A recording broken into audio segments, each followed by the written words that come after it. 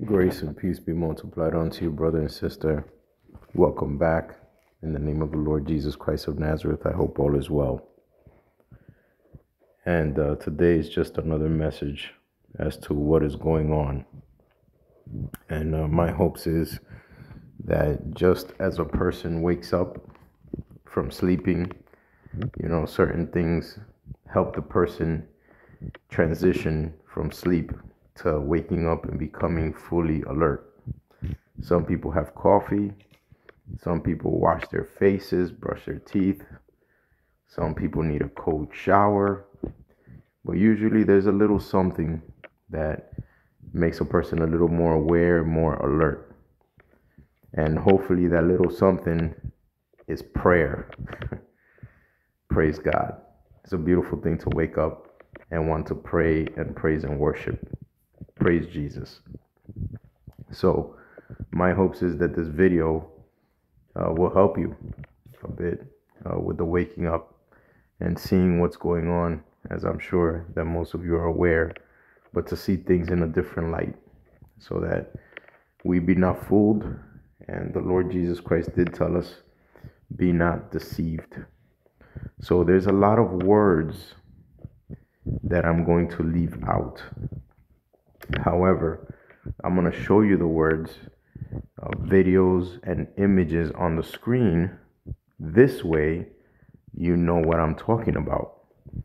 So I advise you from time to time to please look at the screen. This way you know as to what I'm making reference to. So first wanted to start talking about everything that is going on nowadays, as people may see social media, TikTok, YouTube, and just other platforms that keep most videos up because some platforms take some videos down. So with that being said, the Lord once again told us, be not deceived. So let me see if I can get the image up on the screen. Okay, and there we have what I wanted to talk about, this thing, right? And hope you can see.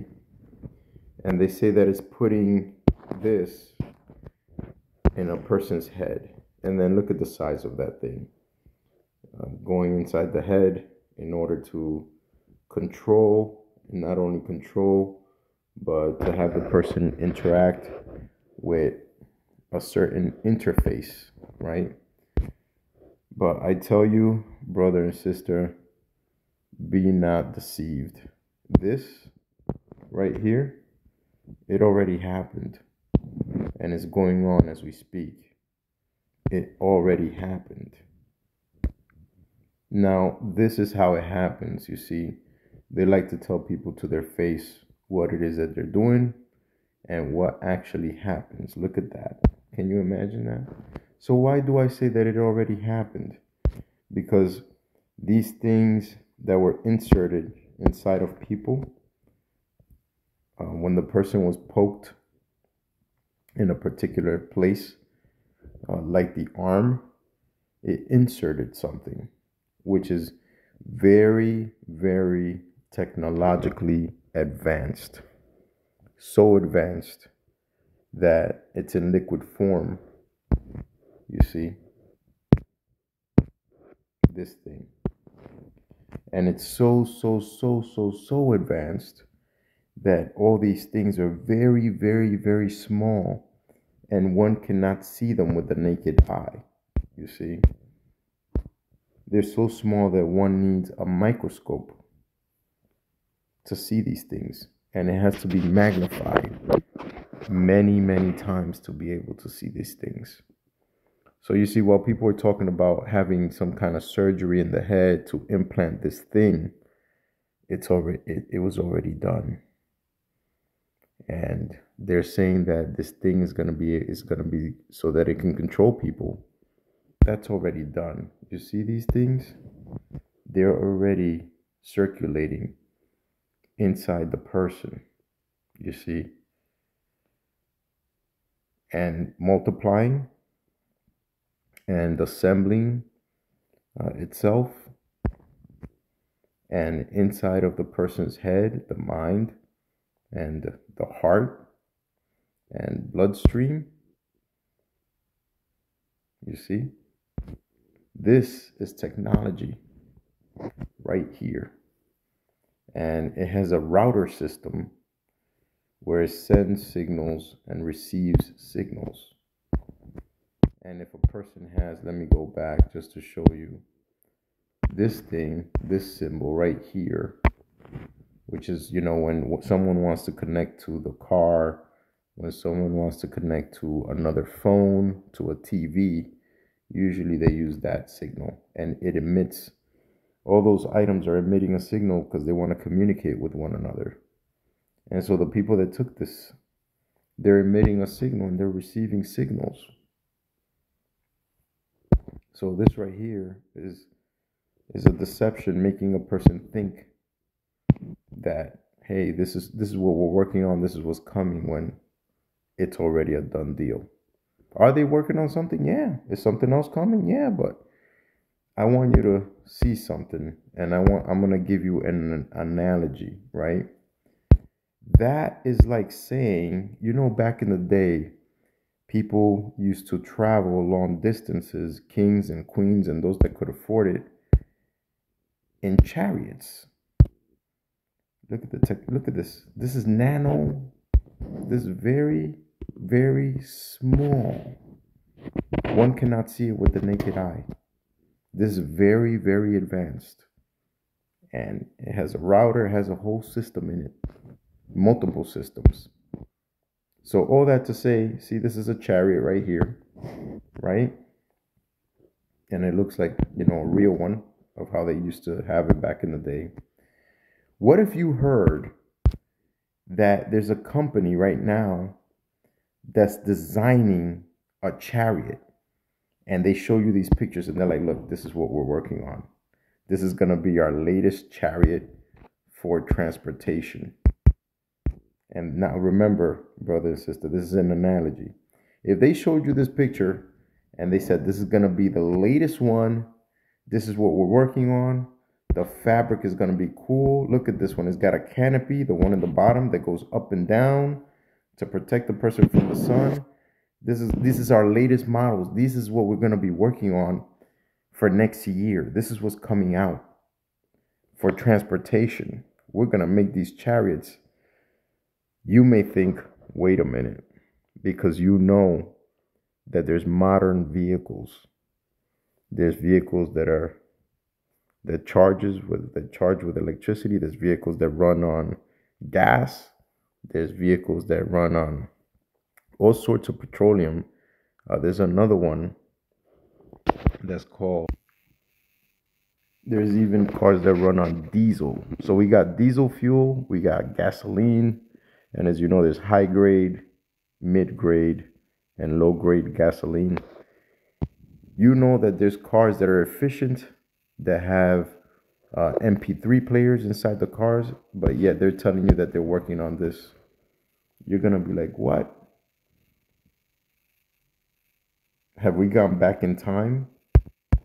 So the reason why I bring forth this analogy is to show you that, look at this. This is very, very advanced, very, very sophisticated. One cannot see. Self-replicating. This is the technology that's available, and yet they're telling you they're working on something like this. So they've gone back in time. You see? Kind of like the modern vehicles and the chariots. How are you going to have something that's so small, that can influence, that can control, that can multiply, that has a router system, and then they're going to go back to this? That's part of the deception. Because all these right here are signals from those that took that thing that's really, really small. This is where it's at. So it's already happened. So when they're talking about all these things to control, it's already happened. They're pretty much telling you what's going to happen with with this. That's what they're really talking about, while people are waiting for something else. Then you have these things, which are lights. And see, I'm not going to be able to say the word together, but maybe I can show you the word. Because this is, there we go. See the word right there? Opto. And look at the definition. You know what that is? Is a biological technique to control the activity of the neurons or other cells with different types of light, with light. You see? So with this, what can they do? Control the cells with the light. So that would explain why we have these. Why do you think you've noticed these out on the street? Not by accident, not by coincidence, but because that's where the real control to influence this. So now I want to show you a video, and this is with mice. And what they do with the mouse is they send out the signal. Look at this. Please pay close attention. You see? Look at this. So they send the light with the signal with certain megahertz, with certain frequencies to what? To affect the behavior. See right there? It says STIM off. And now they turned it on, and look at the behavior, how it's been modified with light. Why? Because they've influenced this mouse, and they're making an effort to influence, and now they turned it off, as you can see in the bottom of the screen. And you can see this is the goal. This is why you see those lights out in the street. It is not because they look nice or anything like that. It's because there's a plan, and the plan is to influence and to control the cells in the body to react. Now, in order for this light to work, the signal has to be sent. You see, the same thing happens with the towers, right? So now I wanted to show you another video, and pay attention to this one. Everything has its own resonant frequency. Through this frequency, you can transmit energy and information. Graphene oxide has multiple resonant frequencies. One of them is 26 gigahertz, which will be a frequency used in the new 5G infrastructure. This is an example of how you can use frequencies to affect other objects tuned to the same frequency. This part of the video right here is very important. Pay attention, because he has a tuning fork. So he strikes one tuning fork and it does nothing to the other tuning fork because they're not at the same frequency. However, when he gets the tuning fork at the right frequency, pay attention, because it does affect. And this has a lot to do with what's going on. We're going to talk about this. Let me zoom in a little bit. All right. Pay attention. This man is striking a tuning fork that vibrates at a certain frequency. He is trying to get another tuning fork of a different resonant frequency to vibrate, unsuccessfully. Only when he uses a tuning fork set to the same resonant frequency will it vibrate. Watch how the second tuning fork is activated. This is called sympathetic resonance. So that was important. Let me go back on that a little bit. Look at this. Sympathetic resonance. Unsuccessfully. Only when he uses a tuning fork set to the same resonant frequency will it vibrate. Watch how the second tuning fork is activated. This is called sympathetic resonance. Remember, there's a scripture that says, iron and clay do not mix. They won't cleave together. And so you saw how he had a tuning fork. It was not at the same frequency, and it didn't affect the other tuning fork. But when one of the tuning forks was at the same frequency, when it was struck, it affected the other one. Now think about it. This thing that went into people is emitting and receiving. So all that has to be done, the tuning fork that's on the other end, once it's activated, is going to affect the tuning fork that's at the same frequency. And the reason why it's at the same frequency is because of the technology that was inserted there. You see? And this is bound to happen. And it's going to be very grieving, very alarming. But you see, the book of Ecclesiastes tells us that he who removes a hedge shall be bitten by the serpent. That hedge is a hedge of protection. One cannot remove the hedge of protection that the Lord naturally gives the person. Because once that hedge is removed, the serpent will bite. And that's in the book of Ecclesiastes. Let me see if I can bring it up. There we go. Ecclesiastes chapter 10 and verse 8. He that diggeth a pit shall fall into it, and whosoever breaketh an hedge, a serpent shall bite him.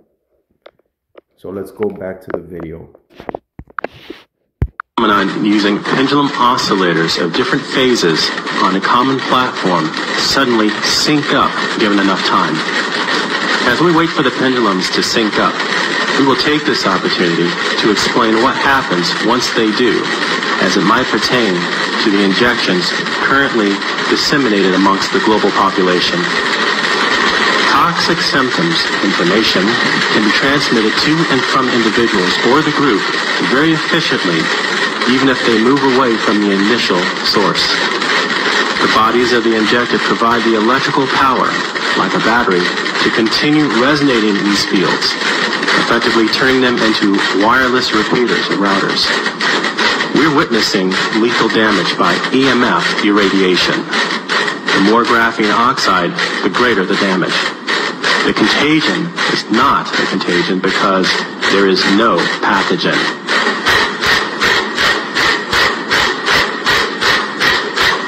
How else can you control 7 billion people?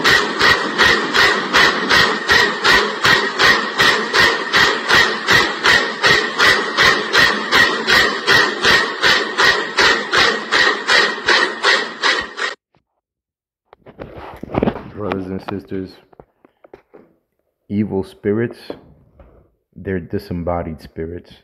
As we know, the Lord flooded the earth for all the wickedness. The Nephilim, the men of renown that were here, when the sons of God took daughters and took wives, and they had offspring that were not of the Lord, and they were mingling the seed, even the seeds of animals. So this is why the earth was flooded. Now the body, these flesh, they died, but the spirits, the evil spirits, continue to roam the earth, and these spirits have no bodies. But with this thing that gave access to them, guess what happens? Now they're going to have access. Some people say, and there's images, if you look up at Jacob's ladder and you click on images, even on Google, you'll get the picture of a D, of an N, and then the first letter of the alphabet. You see, that was changed and is going to give access to these bad angels to go into the person. So may the Lord help us. And as much as we, are informed to people that are out there, that the media takes pictures of them, every comment that they have is written, they write articles about them or whatever, it is best for us to keep our eyes on the Lord Jesus Christ, what he has said and what he has done in the scriptures, and seek his Holy Spirit for discernment, that his word may speak to us now, as they call it, the pneuma, the Rhema word. Where are we at now, and what is the Lord instructing us to do now? May the Lord's blessings be upon you. May his mercies be upon you. Keep an eye out and be aware, and don't be deceived. God bless.